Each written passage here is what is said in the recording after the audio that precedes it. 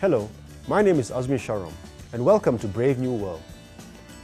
This week, well, it's going to be a little bit sad because I want to talk about a person I think is the greatest songwriter of recent times, Leonard Cohen, who just passed away.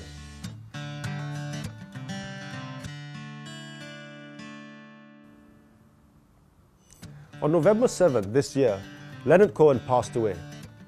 Now, Cohen has been rightly acknowledged to be one of the greatest lyricists in modern music. Well, it's not really surprising because before he became a singer, he was a published novelist and poet, and he had, some acclaim. And his songs really are like poetry.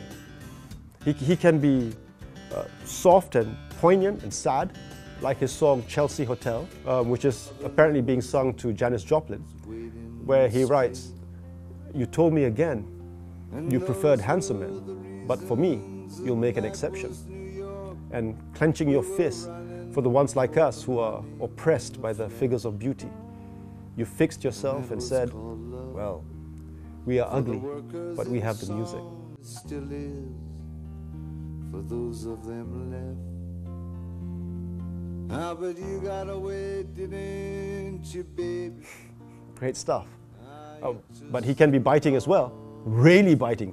Like in his song, Everybody Knows. The line goes, "Everybody knows you were discreet. There were just too many people you had to meet without your clothes." Ooh, catty.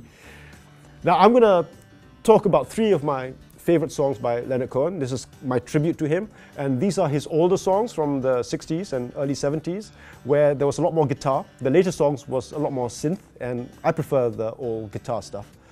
And the first one is Suzanne, which is about a woman called Suzanne. And what I really like about the song is it draws you into that world.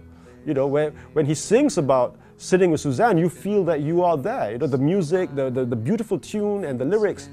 And you want to be there. You want to sit there by Suzanne's house next to the river, eating tea and oranges, which she brought all the way from China.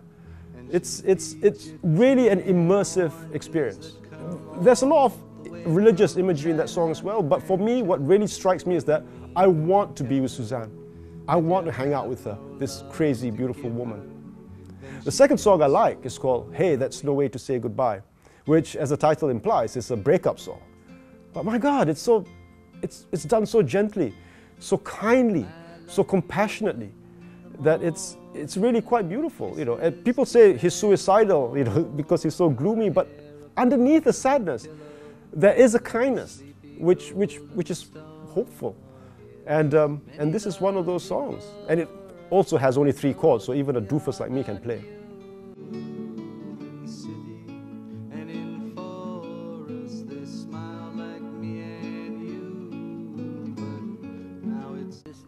Now, the last song is Famous Blue Raincoat. Now, before I go into the song, let me just give you a little bit of background.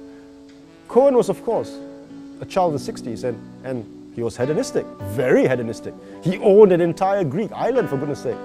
And he romped on this island with his beautiful muse, the lovely Marianne Essen from Scandinavia. But underneath that, there's a steel, a stoicism, and it shows in Famous Blue Raincoat. Because this is a song about a man writing to another man who had cuckolded him, a man who had slept with his woman. And yet there's no anger, there's no bitterness, there's no whining. But instead, you have self-reflection, brutal honesty, and graciousness, which shows that you can be sensitive without being a wuss.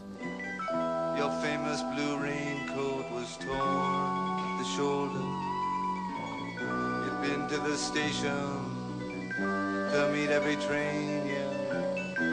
Then you came home with a Lily Marlene.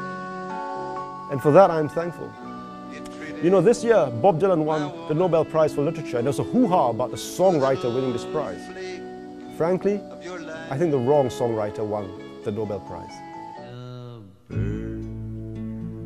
On the wire, like a drunk in a midnight choir, I have tried in my way to be free.